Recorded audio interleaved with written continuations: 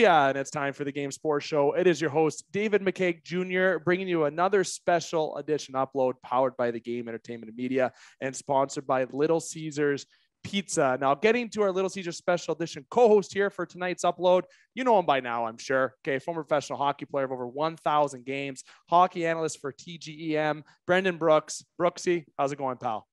It's going really good. It's great to be here. I'm so excited about the show today. Absolutely. Just want to get it started so we can hear all these great stories. Well, everyone knows that my introductions are usually quite long, but I'm going to make this one brief yet very effective. And now getting to not one, but two guests for today's show. These guests brought to you by Little Caesars Pizza. And what an absolute treat we have here today. Okay, it's absolutely wild. And as mentioned, it's not only one guest, it is two guests, two legends, one of which drafted first round, second overall in 1971 by the Red Wings, whom has played in over 1,000 NHL games, scored 731 goals, 1,040 assists, for a total of 1,771 points. He's a Hall of Famer, 6 all-time in goals, 6 all-time in points, 11th all-time in assists, 2-time world championship, and then bronze medal Canada Cup champion, receiver of the Lester Patrick Award, and winner of the Art Ross Trophy, and 2-time Ted Lindsay and Lady Byng Trophy winner as well. He's also a member of the known Triple Crown line, and he even beat Wayne Gretzky in scoring in a season as well. Fun fact, as we sit here in the Gretzky corner of the Game Entertainment and Media. The second guest, another first-round pick, second overall by the Red Wings, but in 1963, played in 884 NHL games, 288 goals, 485 assists, 773 points, and he wasn't afraid to get some PIMs either, okay? 2-time AHL champion, notably Canada Cup champion, and 4-time Stanley Cup winner with the Montreal Canadiens. Also was a part of scouting in the NHL post-career as well. Now, both these guests are inducted into the Canada Sports Hall of Fame. Unreal resumes, and I can just go on and on about, but enough of that. I said not as long as an intro, so let's bring in these guests who truly do not need no more of an introduction. Marcel Dionne and Pete Mahovlich. Marcel, Pete, absolutely pumped to have you both on here today. Well, thank you so much. Everything that you said about me, I think that's the first time I heard this. It's pretty impressive. Marcel, I am going to say one thing. I've always been impressed with you. There's no question about it. And the fact that you and I both were drafted in the first round by the Detroit Red Wings just tells us an awful lot about how smart they were. You see, and honestly, it's impressive resumes all around. Okay. And like, you know, I always told Brooksy, like I believe Brooksy was actually a Buffalo fan, but he was obviously played in the Red Wings organization. And I was asking him before we went on, I said, between the two of them, who should we expect that's going to want more of the airtime? Okay. Who's going to be wanting more of this airtime, or are we going to be able to equal it out? That's very interesting. I'll tell you right now. You know what?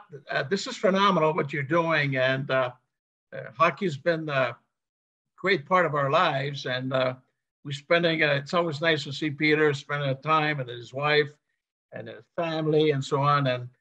But you know what? It's really sad. We're losing a lot of players.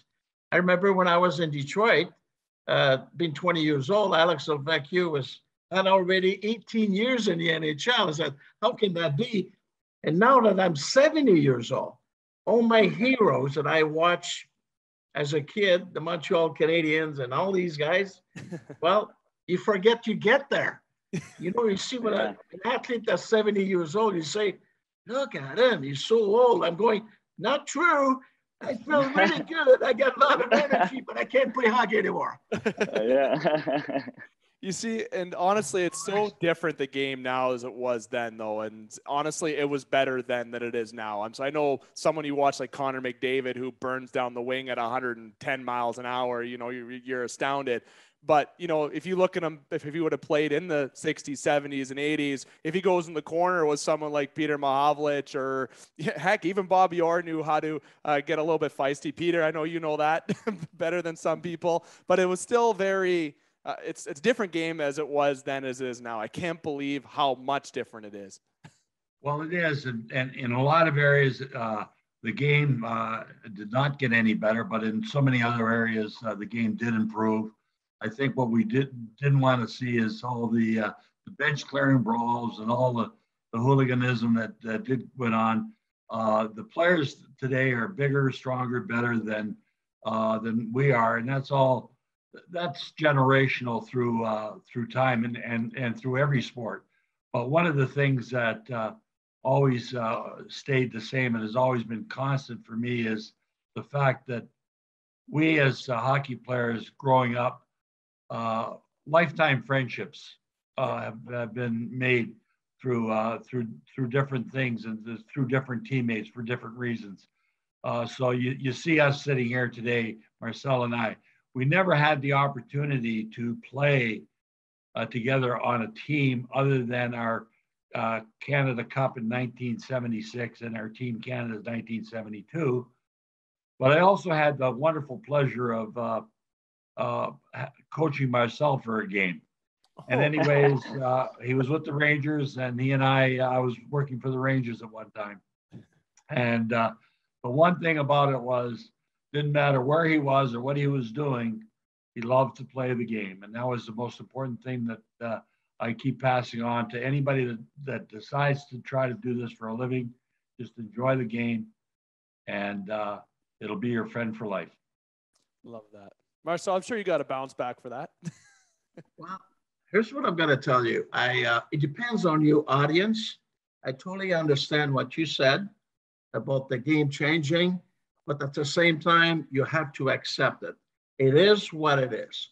For me, and you can go back to Peter, because he stayed in the game for a long time as a scout and part of some teams as management. So he's seen a lot of players play.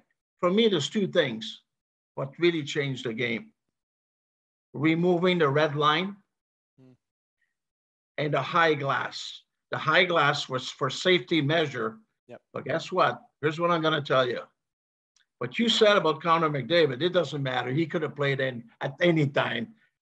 The only difference that you cannot go, and the days I play with that red line, 100 miles an hour, because the defensemen stood up and they were ready to hit you, or you had to make finesse plays. Now they're coming 100 miles an hour. And that's where you see some of these really big hits, and guys end up with severe concussions. The high glass was made, obviously, for safe measure, which is good. I really understand that. But the defensemen, when they don't have a play, what do you think to do? Get rid of it.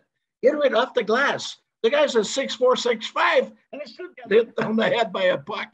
So if you just take those two things, for me, I like to see at one time training camp, and just for the guys that play the American Hockey League, to try to play with a red line. That means you have to stop and start. There's no, remember, it's got to be a two-line pass. Yeah. Yep. That's my way of looking at the game. If you want to compare how much it is today, and guarantee you this, the fourth line today are much better skaters than our fourth line when we played, because Phil Esposito, for example, would stay on the ice for one shift, 9 minutes. Now they're still, 40 seconds, they're gone. You watch them, they're sitting, they play 40 seconds. And he used to have a coffee and a cigarette probably in between intermissions too. Well, he didn't, but a lot of our other friends did. But anyways, Marcel is absolutely right about the red line. The other big change too, and again, the glass is a big thing, like you said, two truths. But the third one I would have instituted was to, and again, they just felt that there was too many offsides going on, and they tried to, this nonsense about the tag up rule. Okay, if they take that tag up rule, your entry into the play, if you're offside on your entry play, the face-off goes just outside the blue line. But if the puck comes out of the zone and you throw it back in and it's offside, there's no tag up, that face-off goes back deep into the offensive, into your own zone, into your zone. Your team has to stay on the ice and the other team has the ability to change. Yeah. All of a sudden, that creates a problem for the team that created that situation. Some of their players would be tired, right? Instead, how often do you see a team get trapped in their own zone? They keep dumping it in. They keep dumping it in. They can't get off the ice, especially in the second period when they switch ends. Long change. So it's all part of a coaching strategy that they implement. If this rule gets into effect, right, the defense all of a sudden has to start backing up. They have to be making plays. They start fumbling around, turnovers. Next thing you know, you've got offensive chances at the far zone, at the far end. But anyways, there's a lot of things that could be done to improve the game.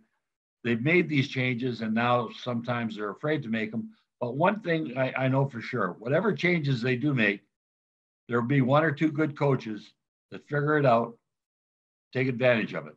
There's always your Roger Nielsen's and all these guys that figured these. Scotty Bowman was a master at figuring things out. And how are we going to play this guy? How are we going to do this? And what are we going to do this? Like everybody thought it was important to get on to Bobby Orr and early and try to attack him early with 2 and 3 players. Well, that wasn't the answer. The answer was let him carry the puck, clogged up the middle zone, and if he's got nobody to pass it to, well, sooner or later he's going to be bumping into his own players or one of us, and it takes away his speed. Well, before that, he would pass the puck, beat 2 or 3 guys, get the puck back in the neutral zone in speed, and bang, he was in and gone. But one of the things we do know is great players of today would be playing at any time, as the great players of yesteryear would be playing today and being effective today. Well said. Yeah, absolutely. Well, you guys brought up obviously Canada, playing there at with Team Canada and that experience there in 72 and 76. I really want to talk about it because it's a big part of the hockey history. And I just want to hear a little bit about your guys' experience during that time. Well, 72 was a magical year, but we go on the 50 years next September that we played that series. So a lot of people never saw it. But what I can tell you about 76, then we were really aware how great the European players were. And when I saw the Russians in 1972, because they played it's called a national team. Everybody says that we all agreed that said, no, they're NHL players, right? But Pete can tell you, they were magical hockey players. They were just absolutely incredible. But 76, what happened, now we knew, then we added other countries. So that's what really made it exciting, that you have the Russians were rebuilding, and we played against the Czechs in the final. So you had the Swedes, you had the US team, and suddenly it was just like, wow, this is unbelievable. This is not only the Canadian game, it belongs to a lot of players. And what I can tell you, that's a magical thing that what Ovechkin is doing.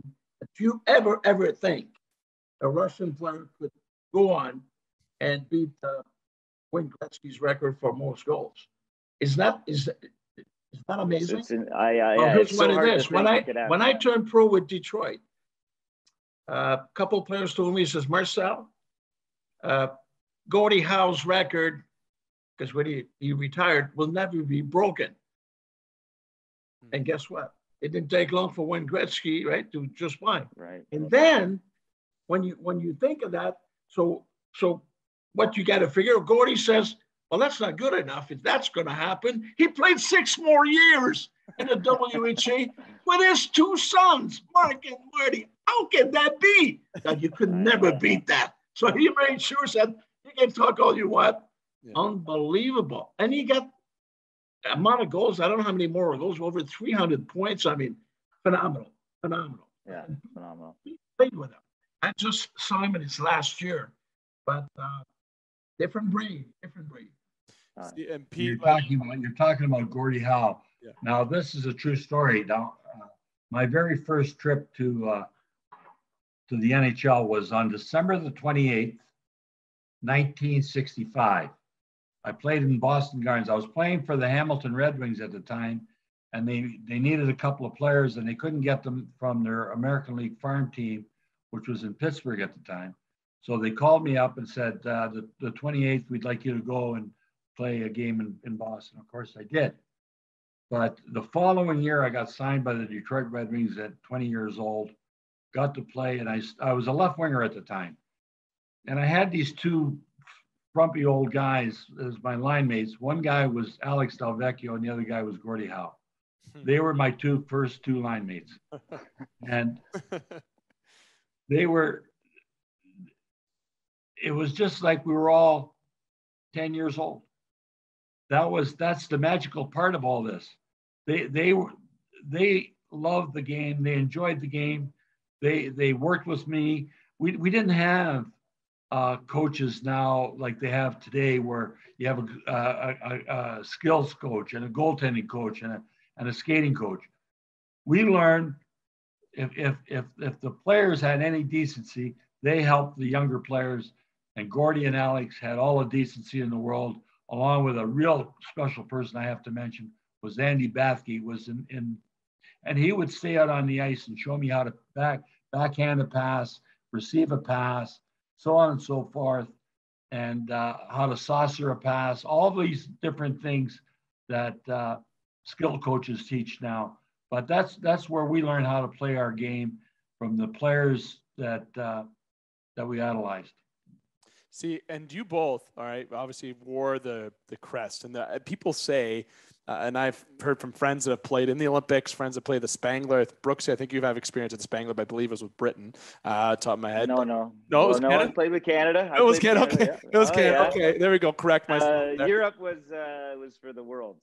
See, well, that is Britain. Either way, when you sometimes have that chance to win and represent your country, some people have said that's the biggest achievement that you can get. There are other achievements in hockey, obviously, where, it's making it or winning the cup. There's a lot of other things, but representing your country is obviously a highlight for lots. And 72 is a historic and pivotal moment, especially in Canadian hockey history. You could talk about Phil Esposito's famous comments in 72, where he was disappointed with the fans, right? And Phil Esposito has close ties where the Game Entertainment Media is home based in Sault Ste. Marie, Ontario. So there's a lot of knowledge here in the Sioux for Phil Esposito and his brother, of course. But you have the fans that were booing, and it's almost like being a Toronto Maple Leaf fan in the National Hockey League nowadays, booing their own players.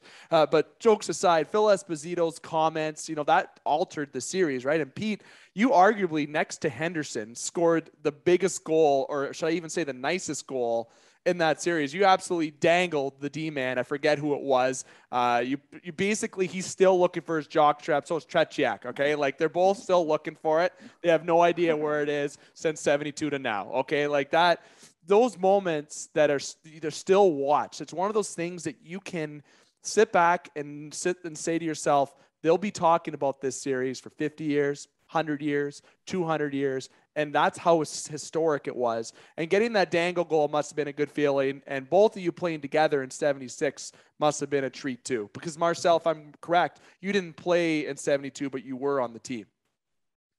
Yeah, sort of, but hold it now. How old were you in 1972? I just got you right. I'm a 91 birth year. I'll be honest. But you're good. Hey, you're not. That's good. You have no fear, and you ask the right questions. So you've done your homeworks. But let me tell you, it's just that it was absolutely the greatest event that you should add with that for the Canadian people, the whole country. The last game, this is true story, Canada stopped. The kids were watching the television in the gym, the people on the street. You remember this? And not too many people had color TVs in those days. So we didn't know, but we knew by the mail and all the messages that we got. And I knew when I was asked to go that there was going to be something there. The atmosphere was that, we're going to beat them 8 straight. And how wrong everybody was. But I'll tell you, Paul Henderson was at my house last week, and I had a good time with him. I play golf once in a while. But you know what? he still is stuck with that goal. Non-stop talking about it. I don't know if you guys know Dennis Hall. He's been a really good comedian on the tour. He said that he was next when Paul jumped on the ice and scored that goal. Dennis Hall said that was him that was supposed to go, and somebody held him back. He would have been famous for that goal. But I'm telling you guys, this was during the Cold War. Yeah, good point. What we saw as human beings, and I had the chance to see a lot, and with Pete. And I'll tell you just one thing. I'll never forget that. We're on the bus, and Bobby Orr was there. And couldn't play. It's just his knee was not proper. We're on the bus, and all the kids just around the bus in Canada. And the guys we were told, bring a lot of candies, a lot of sweet, because they didn't have that. But all the soldiers are around. They won't let these little guys come in, right? I saw Bobby Orr get up, and he's right in front of the bus. He said, Phil, let's go up there. Let's go take care of them. I still have goosebumps. They both walked out of there, and they were giving the chocolate, the gum, and then the soldiers, as soon as they went on the floor, the kid grabbed it, they just stepped right on their hands. It was devastating to see. Are you kidding me? And Pete can go on and on and on, tell you that human side of it. It was democracy, freedom against communism. So now that we talk about sports, we get into politics. Yeah, it doesn't change, right? It doesn't change. Well said. Well said. The further the point on what Marcel was talking about, 72 was pretty special in a lot of ways. Again, we never thought that we'd be sitting here now 49 years later talking so passionately about it. But two things we have to remember. One, yes, we were Team Canada, but we weren't Team Canada based upon the players that were available. Team Canada was represented by only NHL hockey players. There were players that had already signed and gone over to the WHA. For instance, Bobby Hull, Dave Keon, Jerry Cheevers, and that. Just those are the first three that come to my mind that would have been part of that or part of that team for sure. So in essence, it was a Team Canada because we were all Canadians. Secondly, if you take a look at the roster there, and then you take a look at the roster on Team Canada 76, I am going to say right now that Team Canada 76 wins that series. Oh, wow. Really? What makes you say that? What makes you say that? I was fortunate enough to be part of both teams. But when you take a look at the starting lineups on both teams, and you've got Marcel Dionne playing in 76. You got Daryl Sittler playing on 76. You got Gilbert Perreault playing 76. You got Peter Mahovlich playing 76. You got Phil Esposito was still there. Bobby Clark was still there. Those are the players. There was three centermen that played in both series. That got to actually four, because Gilbert Perreault did play one or two games for us in 72. So now you got four centermen that played in both series. But then you had Daryl Sittler and Marcel Dionne. Guy Lafleur, I think. Guy Lafleur, right? Bobby Hull did not get to play in 72, but he plays in 76. And the very first game that we're playing against the Swedes. And you know what he does? He runs over Boreas Somni. I remember that like it was yesterday. He and Bobby Hull did not use the body very often, but his passion for what was going on as far as representing his country, not being able to play in 72, knowing full well, what we have to do here is represent our game and our country the best we can. And so all these things, if you take a look at the defense that we had in 76, our starting defense, okay? Serge Savard, Guy Lapointe, right? Denny Potvin, Bobby Orr, right? Larry Robinson. Legend. And Jim Wilson was the sixth defenseman on that team. Now, Bobby Orr couldn't play, right? And then, of course, we had Larry Robinson and Denny Ponta. So those are pretty, that's why I say, if you take a look at the lineups and you go down, up and down the lineups, yeah, we had some great, but we had so much character on 72. That was the thing. The fact that what happened in Montreal that first night told us an awful lot about things. We were not prepared. Everybody that was on that team in 72, that first night, we weren't a team. We were Phil Esposito from Boston. We were Bobby Clark from Philadelphia. We were this guy from Toronto. We were that guy from Detroit. We were this guy here. The Montreal fans didn't understand that, and neither did the Toronto fans. And especially when we went to Vancouver, they had no idea because they started booing 5 minutes into the game. I was in the stands. It's the only game that I did not play in, and I was embarrassed. I bet. That's awful. I was embarrassed, not for the players. I was embarrassed to be a Canadian. They didn't understand what this was about. Well said. Well said. Yeah, there must have been, like, you must have felt the change though during that time, that how it kind of all changed, and then everyone started to, you know, Canada. Like the transformation must have been amazing for you guys to be a part of and see. Well, it was, and I did not get to see the comments or the video of Phil's speech probably for 8 to 10 years later when we started to do the documentaries. So I had no idea. I was told that he had gone off the way Phil does, because Phil doesn't speak from his head; he speaks from his heart. Yeah. Right. And he's going to say he's not interested in your feelings or anything else. He's interested in his own feelings, what he really feels, and he wants to express those feelings. And if it hurts somebody else's feelings, he doesn't. That's not the point. The point is, I have to express the truth, the way I look at it, the way I see it. And again, every person shouldn't be for all people, because you can't keep everyone happy. There's always going to be someone out there that'll disagree with you. But one thing you can't change is your own opinion. And if you're true to your heart and you give your own opinion, you will always be right, because it's your opinion. It might not be mine, but it's your opinion. Right.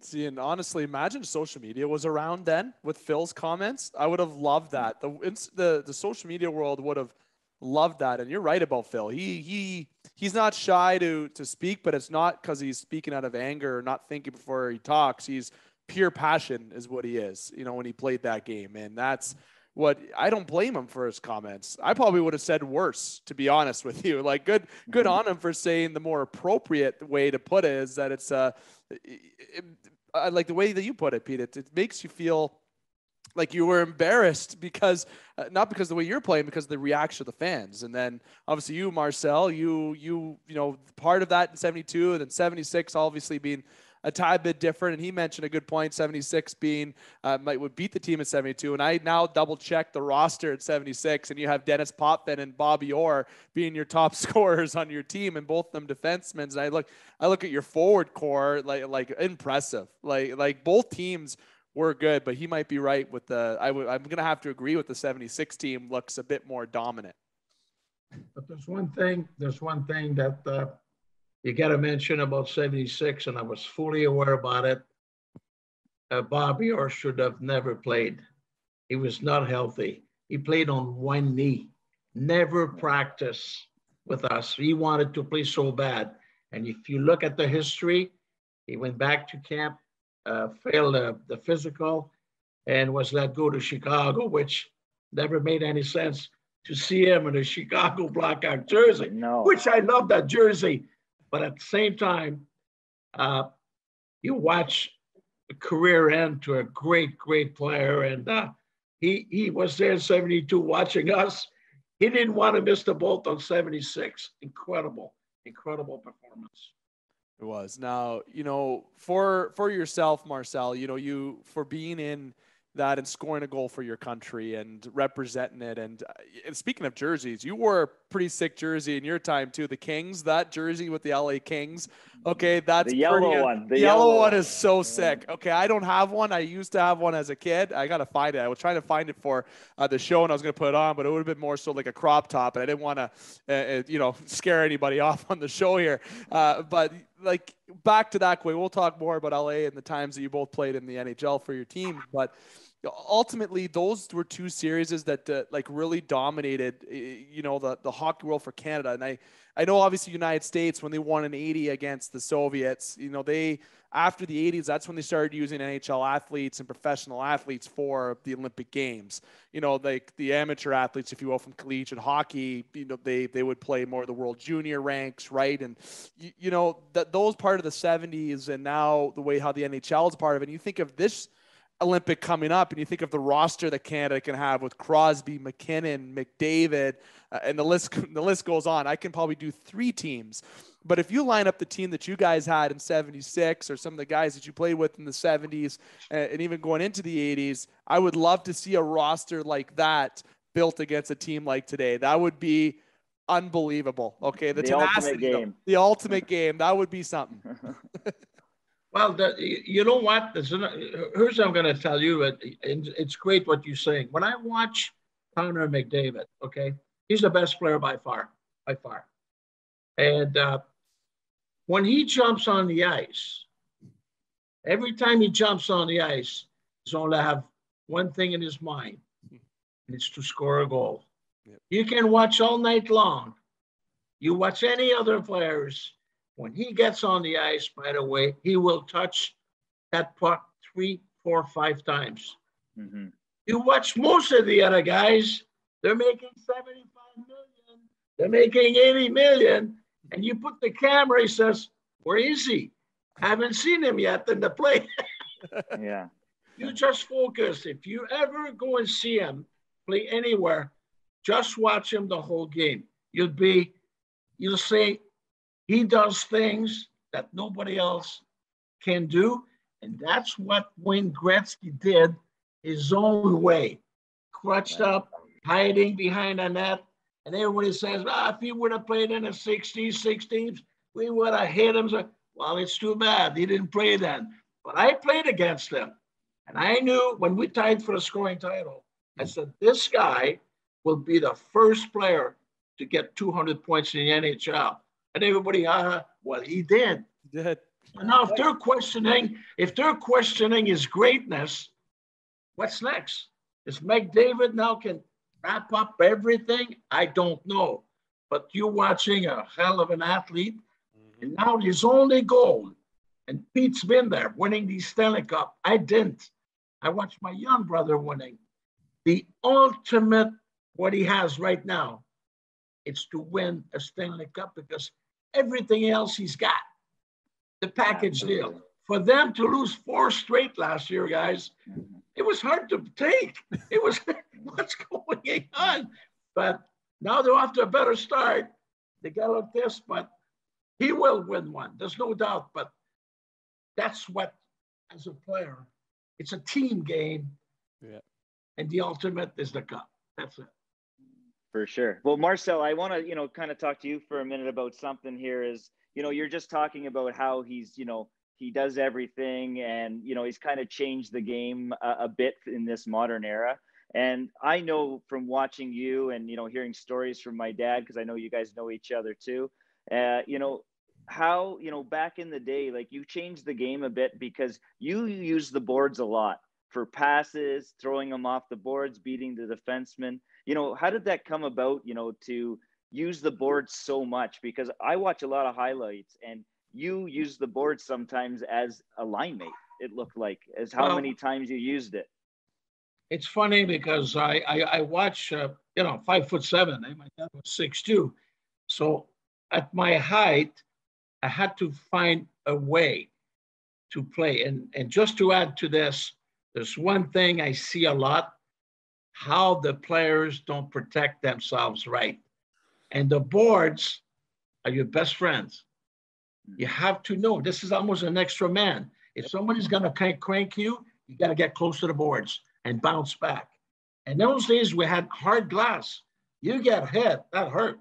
So now they're more flexible, right? And then he becomes an extra man. I love to touch the puck. Pete was like that too. I was a better goal scorer, but he handled the puck with Lafleur and Steve Schott. Some guys don't want the puck. They only want, set me up for one shot, that's it. They get nervous when they got it. Me, I said, give it to me, get in a hole, and I'll put it to you. But you know that you have friends. And that's what you do. You have another sense where the players are.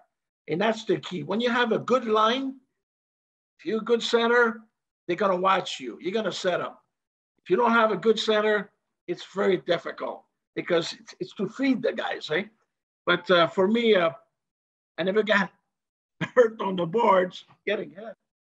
But you're right about that. I knew I had that level of play to play like that. And I'll tell you, when we played in Europe, remember this, that was a bigger ice surface, wider. Not as long, but we had the 80 feet compared to, right? Yeah. So now you get so much more room to play. He says, are you kidding me? All the tough guys in the 70s that love to fight, they couldn't play. They couldn't play that big ice surface. It was more of a skill game. And what you have realized, everybody says in the NHL, let's expand the glass at the ice surface because the guys are bigger. Well, you know what they do in Europe? I played there a lot too. You close the box. You let guys passing the puck all over the place. Nothing happens. Then if you miss the net, it goes a long way to go and get the puck. So now with the NHL, it's shorter, right? 80% or maybe 85% of the goals are scored within 8 feet. Within 8 feet, all the goals are scored. You got to move. You take a hit, you watch every night. In baseball, they shoot out home run a lot. But in hockey, they're in tight. Yeah, for sure. Well said. Now, even with going to you, even Pete, like he mentioned the 4 Stanley Cups, you know, and obviously you playing in Montreal for it. You know, everyone knows, taking my host hat off here for a second, that I cheer for Toronto.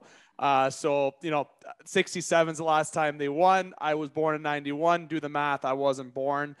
54 years. My dad was 3 at the time. So, you know, hasn't been a lot to really, so when you cheer for what Montreal did, but you got to give respect to Montreal, the players that they had. That includes yourself, your brother, Henri Richard, the Rocket, the Guy Lafleur, the list goes on. And obviously, I know Marcel knows Guy Lafleur pretty good because of the way they went in the draft that year. 2 very comparable players growing up. But yourself, Pete, winning those 4 cups, okay, and winning in Montreal, okay, I'm very curious, this kind of 2-part question. When you grew up in Timmins, is where I think you grew up, did you grow up a Montreal fan, or were you another fan? Secondly, okay, when you won the Stanley Cup, can you describe that feeling, like and win it alongside the players that you did win it with? Well, for me, growing up in Timmins and Schumacher, I happened to be, of all things, a Detroit Red Wings fan. My favorite player happened to be Ted Lindsay at the time. Oh, okay. Ted Lindsay, Alex Delvecchio, Gordie Howe. There they were. And, okay. Now, Frank gets he's signed by Toronto. We moved from Schumacher, Ontario to Toronto. So now I become a Toronto Maple Leaf fan. Not so much a Maple Leaf fan, but Frank Mahovlich fan. Okay? Well said. So I became a fan of the Leafs because of that. And a little shout out to one of the all-time great Maple Leaf guys, Davey Keon. Yeah. Okay. Talk about a great human being, and the way he treated me when I would go down on a Saturday morning with my brother, you know, very respectful, you know, not running around this and that. But Davey Keon would always come over, say hello, do different things, and just make sure that I felt comfortable in that room. Frank being very quiet, shy, introverted, me very extroverted, you know, as it was. But all in all, now we fast forward and we play together in Detroit, Frank and I. I get traded to Montreal. A couple of years later, Frank gets traded to Montreal, and we go on in 1971 to win the Stanley Cup together. That's awesome. All right. Now, it was the last year that Jean Beliveau would play. We would win the Stanley Cup with Jean Beliveau. But for me, to put things in perspective, Team Canada 72 was the most important thing for me. Team Canada 76 would be the second most important. And of course, my first Stanley Cup was my brother. We won 2 there, but the first one was most important. We weren't supposed to win.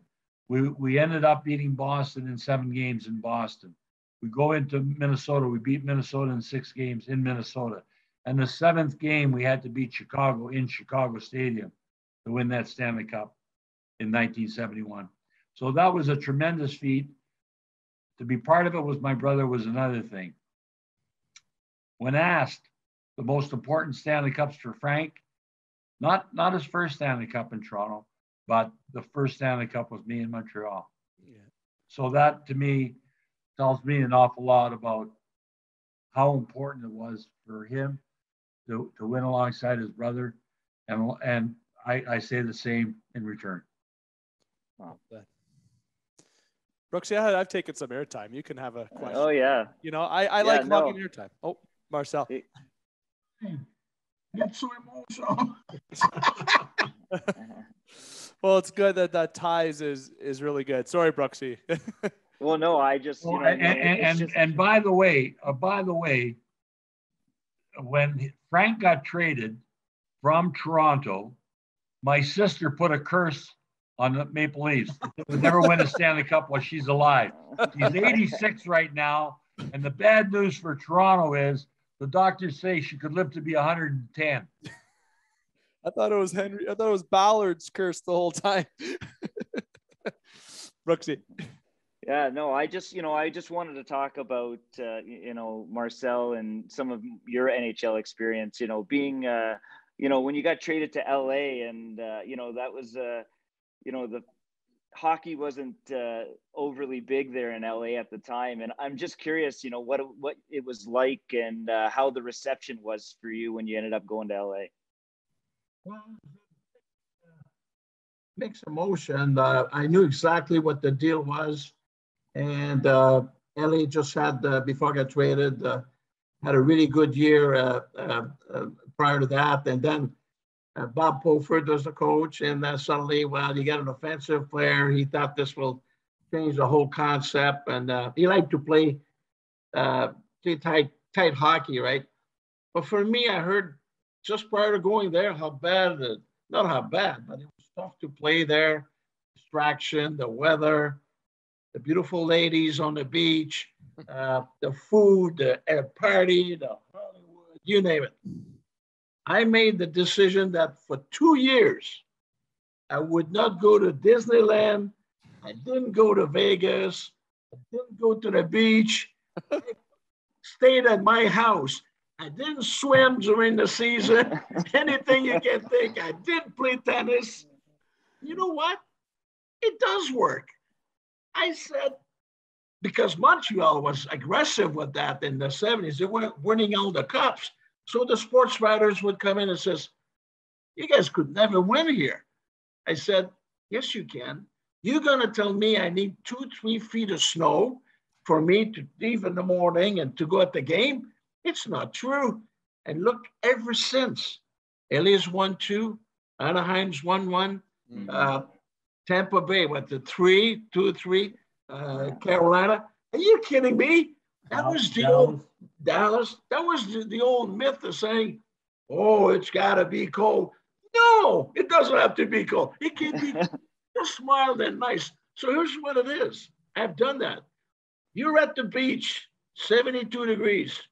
You go up to Big Bear Lake in the San Bernardino Mountains. You go skiing, but in 3.5 hours. What else can you have? But you still have to perform. You still have to play. You still have to make a commitment to the game. I did that, and it was but it's not Pete knows it's not made for everybody. It's not. It can grab you real quick. Because here's what commitment. Here's what it is. Your family and your friends, when they come and visit, they don't come to visit. They come down to stay. Yeah. They're not going home. But you have to entertain them. And speaking of LA, Marcel, okay, and as you know, I'm gonna throw a little ad product placement here. Obviously, this edition is brought to you by Little Caesars Pizza, and a little special out to another one of our sponsors, North Superior Brewing Company. They make a beer called Houndtown Golden Ale, and how that refers to this show is that the Triple Crown line, okay, the Triple Crown line. Here's yourself. It was Taylor and Charlie Simmer. Charlie Simmer is an ex-hound. That people may not know that. Fun fact. Obviously, people in the Sioux should know that, but other listeners outside of the Sioux. So you had that line, the Triple Crown line, which is such a sick name in a good way because of the LA Kings, your jersey. It all just, it's like poetic. It's perfect fit. Okay, honestly, you were arguably the best line in hockey when you guys were together. Arguably. I know there's a guy named Wayne Gretzky that played over in Edmonton that had a pretty good couple line mates that were surfaced by a lot of Curry, Gretzky, etc. But that line that you guys had, there's a book out too about it. I believe I didn't get a chance to read the book. I believe it's a book. But, you know, that and playing on a line that well and having that name, you established that presence in LA, and your line and yourself, Taylor, Charlie, were a big part in helping grow the hockey in LA, obviously. And then when you moved on from LA, went to the Rangers, Wayne Gretzky came in a little bit after and continued the legacy that you all started. But for the Triple Crown line, that must have been cool to have that knowing going around LA. Yeah, you didn't go to the beach for a few years. You didn't party and all that kind of stuff. But well, Charlie married a Playboy. A playmate, yeah. I'm sorry, and the Playboy, the playmate. And I'll tell you, it was pretty impressive.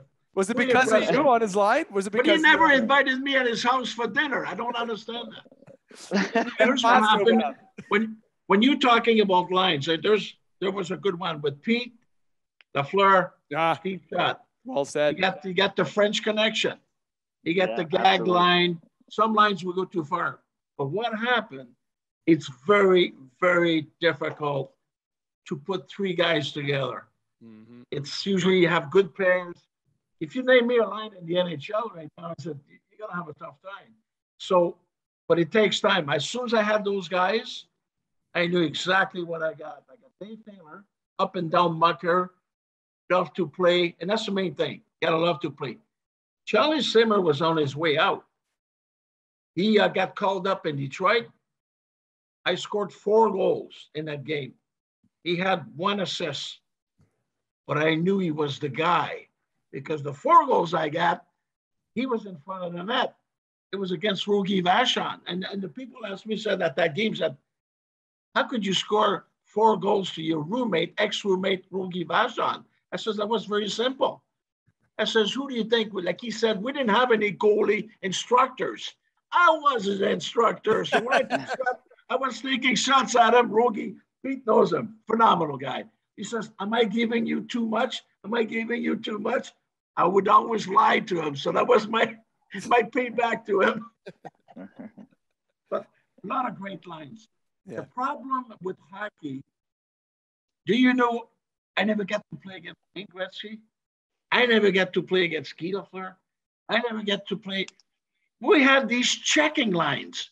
That's all they do. They grab you, they hook you. They just like, so if you score a goal, oh, well, that's expected. But if they shut you down, what a checking line they are. A lot different now. They don't have, it's like, obviously you got Matthews against McDavid, for example. They play against you sometimes. There's different strategies, but you're right. Back then it was, more checking. It wasn't really against each other, right? That was. Yeah, it was. But the thing is that this one thing, it's very simple. It's a stick and it's a puck. That's what you got. You got to play with it. The more you touch that puck as a line, the more chances you'll have. If you don't touch that puck, that means you're chasing it down your end, and that's not good. See, and Pete, sorry, yeah. Unlike other sports, hockey's very unique in the sense that once the other team has the puck, you become a checker. Mm-hmm. you could score 100 goals, but when the other team's got the puck, you'd better be a checker, right? The best player to me in the game today is Patrice Bergeron, because he's the best two-way player in the game. Plays against the top centers all the time. Plays against Crosby. He'll play against McDavid. Plays against this guy. Okay? Talk about a great line. Pasternak, Marchand, Bergeron. There's your top line in the league. Different players, different reasons, all do something special, yet collectively they both are great offensively, and yet they're just as effective, if not more so, defensively. See, and Pete, you know, you were known as Little M, is what they called you, was Little M. You're quite a tall guy to be known as Little M, to be honest. You know, but you also had, you talk about being an athlete in hockey and sports, but you also played baseball too, I think, right? Did you? And I did my Yes, I did. And I think you played baseball. Yeah. You know, and how the big thing now in sports is mental health, right? That is the biggest awareness that's going around in sports. Okay. And we're getting, it's not that we was ever behind. I think it's just fair to say that now we're getting, it's more awareness, which means we're getting more education about it. That's the big thing. There's more awareness to not only that, but our social responsibilities to our fellow man. Yeah. Has become like, when I was growing up, if your skin was not as tough as a rhinoceros, you would end up crying all the time, because the names that we got called for different things. I mean, I got called lurch. I got called this. I got called when I was growing up, all because of my size and everything else. And maybe I was a little awkward as you know, as a 14-year-old going to kindergarten. Maybe, hey, stupid. You know what I mean? And that's exactly what we did. We laughed at ourselves, and then we would say something to the other guys, and they would all laugh. And the guy that just got abused by me, if he didn't laugh, then he would have his own issues. But most of the guys, we all had nicknames for each other, so on and so forth, that you couldn't use today.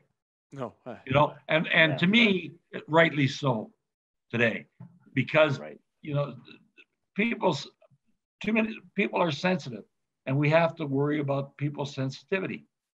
Yeah, and that's the big thing where the big reason why I mentioned baseball, is that athletes that are in the NHL play like different sports where, for example, and I'm going back this way, but when the Leafs lost in Game 7 last year to Montreal, less than 18 hours later, Mitch Marner was golfing 18 after a 7-game series where, you know, you get heckled online. Okay. Social media is unbelievable. Okay. The way the comments come out, where I can say that getting and playing that extra game of golf or baseball, or even just young athletes today where they're playing hockey all year, their parents are pushing to play hockey. Maybe the kid wants to play, maybe not, but there's a big importance of having that break from the game and just being able to, you know, play another sport. Where, like, I admire where you played baseball. I love playing baseball myself.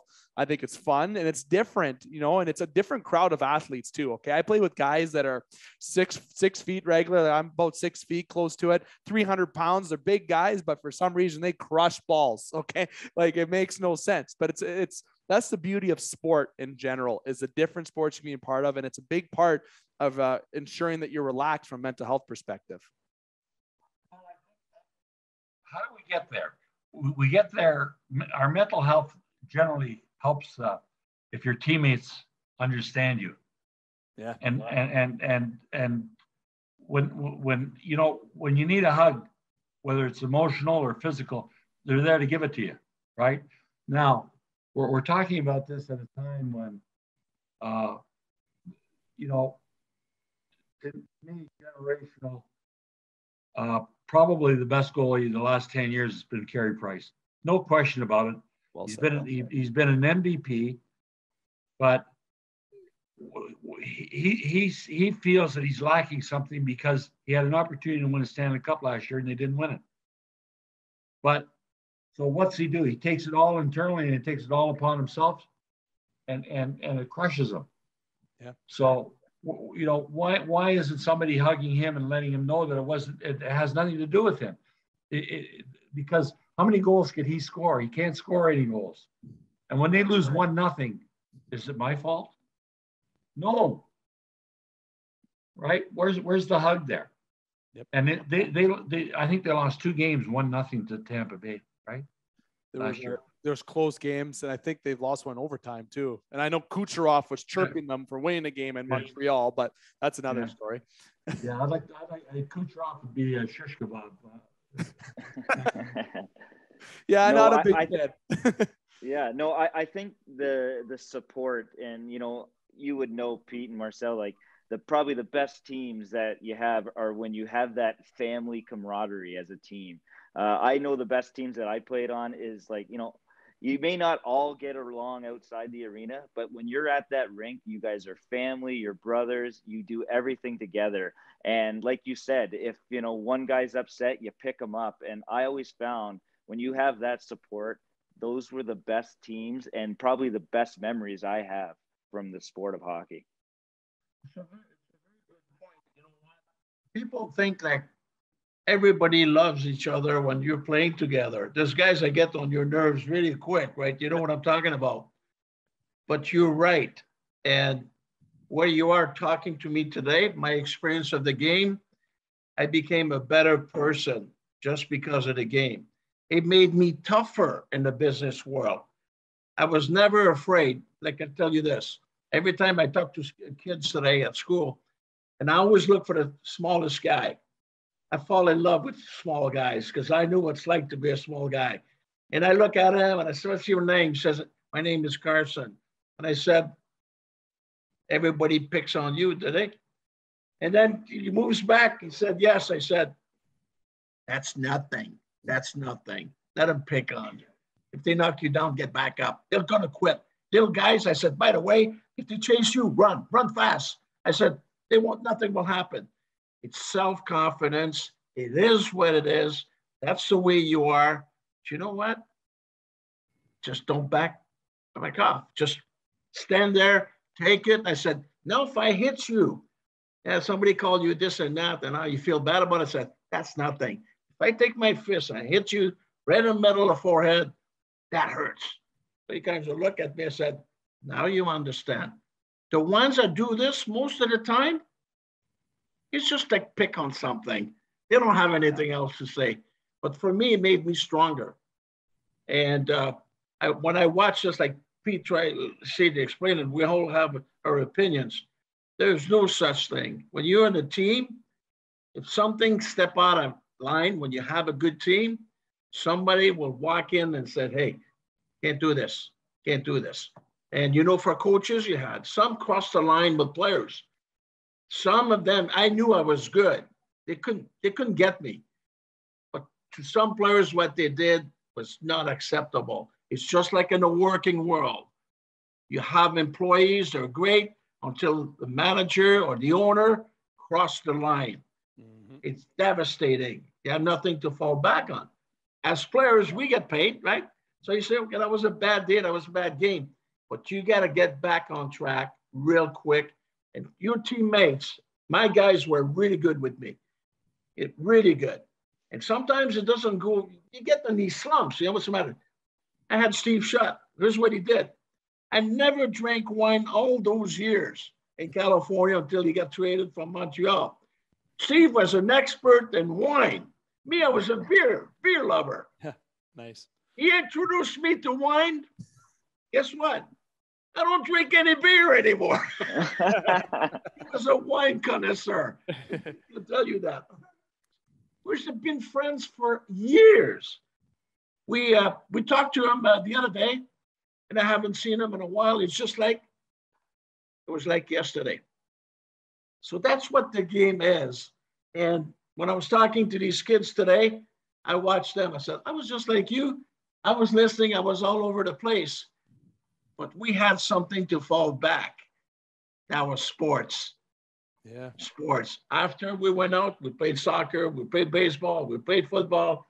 I asked the kids, they said, "Do you fish?" Some of them don't even know what's fishing. I says, "Are you kidding me? I'll take you fishing." I says, "What do you mean?" As long as I know where I fish, there's one fish, I would fish there. There's no fish, that's not good. Forgive me. And the kid said, well, why? He said, now it's me and the fish, and we'll see who's going to win. I got my money on you. And see, Marcel, there's one extra thing I want to bring up with. You were playing in MSG, right? And now you're talking about Luc Robitaille, Jimmy Carson. Take the floor. Well, basically, 3 young players, and I always felt like that you rebuilt the franchise with older players, the middle guys, and young guys coming, right? But it was never meant to be. I never had a chance to see a good young player who had access to good draft choices. We created all our draft choices, the young players. So how do you get a young player? How do you get a Gilbert Pro, right? So finally, it came down to I could see my game sort of declining a little bit, trying to be the number one guy. It gets old after a while. But I want management to let me know, I'll play second line, third line, doesn't matter. If I go to Montreal, for example, I said, you got to protect me. If I only go on the ice a couple shifts, I said, then that's the press, right? And they understand what I can do, then that'd be fine. But they didn't want to get involved. There was all kinds of turmoil. So when I went to New York, it was not really my team to go there. I think Chicago would have been a better fit because Dennis Smart was playing. Now you could beat a guy. In New York, they didn't have that. They still had a decent team, but they got a lot of turmoil. There was like a revolving door. So when I went there, Phil was trading guys from left to right with Lou Nanny, his buddy. And just can't do that. There were so many guys coming in from Quebec and so on. So the team was not stable. And I could see how difficult Phil is really had a lot of emotion. And sometimes he made deals with emotion. You can't. You got to assess. You got to think about it. But you know what? It was a fun place to play. I wish 23, 24 years old playing in New York. Are you kidding me? This is about the New York Yankees, right? Yeah. You got the Mets down the road, and you get the Islanders. Think of it. It's big. The fans are great. So it didn't work out to be the way it is, but at the same time, I'm glad about the experience. And when I found out I was not going to play again, well, I went to the minor leagues. Nobody believed I could do this. I said, hey, I just want to keep my conditioning, and I find out what's like to play in the minor leagues. It's one more thing you add to your resume, right? So I had the chance to see Pete. And the funniest part, I had a deal. I had to go back to New York. And I'm going to New York. I'm coming back. And Pete is back with me. So where are you going? He says, I just got fired. So, love that. There's a goal. You know what, guys? When I retired, I didn't cry. I didn't go back anywhere. I was at work the next day. And that was it for me. I had enough. I didn't want to stay in the game. It was not made for me. I wanted to do things on my own. I didn't want to have somebody to fire me. I have a lot of businesses. They've been good in the sense that I didn't want to make the same mistakes that people that I work for made. That's the way to do it. You got to bring good things. You got to fight for it. If there's a mistake, it's a problem with the customer, you address it that day. You don't wait. And it still is my memo today. Yeah. And that's so great that, those are all like, qualities you probably learn, through sports, fighting for everything, like even in real life, like you're saying, like you're bringing a passion and heart, no matter what you're doing in business, sports. And I know for myself, being an athlete and playing different sports, a lot of that all came from, the passion I had and learned playing ice hockey for myself. Yeah. You know what? And there's another thing too, that we kind of forget. I was lucky I played 18 years. And remember this, it's still only 5 years in the NHL. By the time they're drafted 18, they're done to 23, they're done. Sure, they make a lot of money, but still, when you play a short career, there's a lot of catch up to do because it takes a long time to accept you can't play anymore. Now you have to recharge the batteries and come out and see, Now you're part of the whole world. And it's very difficult. It's preparation, confidence, exactly what you're doing right now. Enjoy that. You might have good days or bad days, but you get back at it because the game gave you that. If you float, nothing could happen. If you did perform, win or lose, you did perform. Well said. Well said. And you scored 700 goals and 1,700 points. That's pretty awesome, too, I might add. Brooksy, I know you had something for Pete. Well, yeah, no, I just, Pete, we've talked a lot about things here. And, I know, because you've known my father, quite well, or gotten to know him. And I know you have a lot of stories. And, I'm just curious if you have a story that you haven't been able to talk about today, or something you can share with us from back in the day, with the room with some of these amazing players like Guy Lafleur or anything. I'm just curious if you had a good story for us that you could share with our listeners. Well, the one thing that is pretty interesting is I got to play again, like I said, with Alex Delvecchio, Gordie Howe. The most impressive person that I ever played with, besides, and believe me, I say this in all honesty, was my brother. But the other person that, to me, was Jean Beliveau. If there was anybody that I would say you look to and you say, you know what? He's the Pope. He's this, he's that. He was all things to all people, Jean Beliveau. He was such a gentleman. He understood what management was about, but didn't explore it or didn't exploit it either. He was a conduit between management and players, more so than any other player that I knew. And Jean Beliveau probably would say 3 or 4 different things through the course of the year. Did not say much, but boy, when he started to talk, everybody in the room, there was not a sound to be heard. It didn't matter whether it was Sam Pollock in the room or whatever. When Jean Beliveau got up to speak, everyone sat and listened. And but to your point, one of the things that was the most impressive thing that I'll never ever forget was Sam Pollock. We're playing the 7th game against the Boston Bruins in 1971. We were big underdogs, and it was the 7th game, and we're all getting ready, and Sam Pollock comes into the room. And Sam would never come in very often. So now Sam goes in, and he says, okay, guys, game 7. We have to play the game, so we might as well win it. Turned around, walked out, and that was the end of his speech. And you know what? Jean Beliveau looked around. He says, seems simple enough. Let's go. That was it. And that's the way it was. Now, I don't want to say anything, but my camera has gone on me. I've got to take a health and wellness break on Zoom. That's what came up. Where do I go to get the camera back? You're on. We could see you. You're all right. Okay. You're as long as you can see me. I can't see you guys. Oh, no? Okay. Well, No. That might not be a bad thing not to see our ugly mug, so. Okay. As long as you can see me, that's good. I didn't know. But anyways, guys, I this has been a terrific hour that I've gotten to spend again with my good friend Marcel, and I appreciate the fact that you guys did this, and hopefully we get a great response to it.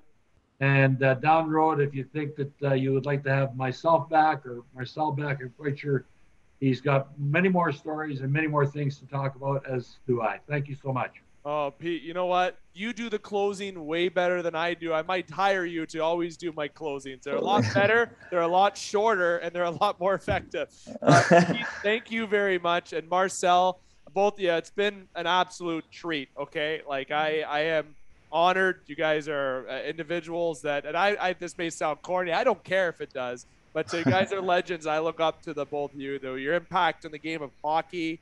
And you know what? I still play Chell on PS5, even at my age of 30. There's a Legends team on them. You guys are in the games. I might play with them more now because you guys are on those teams, okay? Like, honestly, it's been fun and it's been an absolute treat. And I'll let Brooksy say his thanks too before we go. Yeah. Well, you guys all said it all. I'm so thankful you guys were able to come on. And, this is something Dave and I are going to, talk about for a long time. So thank you so much. Well, guys, good luck to both of you going forward and whatever your endeavors be. Appreciate that. And Marcel, it's also been a treat for that too. And Marcel, Pete, we're definitely going to get you guys back on in the future. I would be more than welcome. You come on as much as you want to come on. Okay. Awesome. That's awesome. Thanks again, Pete. Thanks again to Marcel. Brooksy, you know what? I'll say thank you to you too, because you take the time. Okay. And you dressed up a little extra nice for today. I appreciate it. You're welcome. Love that. I want to say thank you again to Pete, Marcel, Brooksy, and to everyone with the Game Entertainment Media, Game Sports Show family for all making this possible. And, of course, the listeners, make sure you hit like, follow, subscribe on whatever platform that you're listening on. If you're listening on this and seeing this video, make sure you hit subscribe on the video, because now the Game Sports Show and the Game Entertainment Media is new on YouTube. We're on every platform. You search us, you can't not find us. Okay, we're everywhere. Okay, and we're going to be everywhere. And this show has been an absolute treat. So I'm here to remind the listeners that there's a lot of great content with our special edition uploads. There's many more to come. You can go to all the platforms, as I mentioned, or to thegamesportsshow.com, or the platforms of the Game Entertainment Media itself. I'm here to remind you to keep your stick on the ice, swing your bats, catch your touchdowns, drain your threes, and shoot your shots. Booyah.